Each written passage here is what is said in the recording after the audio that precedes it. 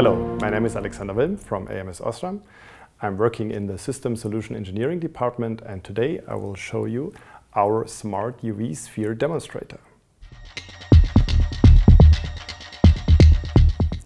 In this demonstrator we have a lot of UV LEDs that generating germicidal radiation to kill any kind of virus, bacteria or other germs. And you can see here inside the LEDs mounted on the top and on the bottom. And if you put something inside, like a mobile phone, it is here in the center. And then you can close it. And while it is running, I will talk a little bit about how it works. So UVC radiation is a radiation that doesn't exist on ground level Earth.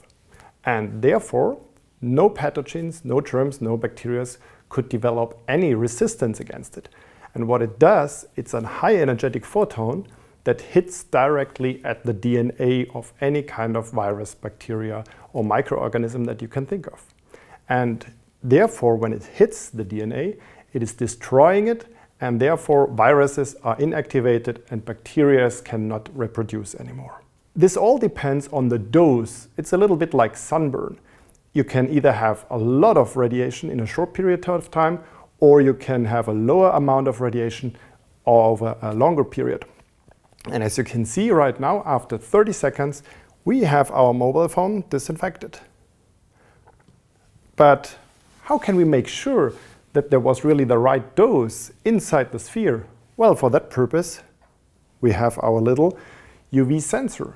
So this sensor has 3 bands in UVA, UVB and UVC. And with this, you can monitor and control and data log dose exactly during the application itself.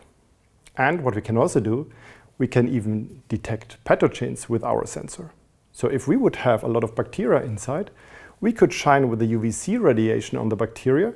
They would start to fluoresce, and with our sensor we can measure this fluorescence and really detect and determine a contamination in our demonstrator. So this demonstrator is just one example how UVC radiation can be used in our daily life, and hopefully it will help to end this pandemic soon. Thank you very much.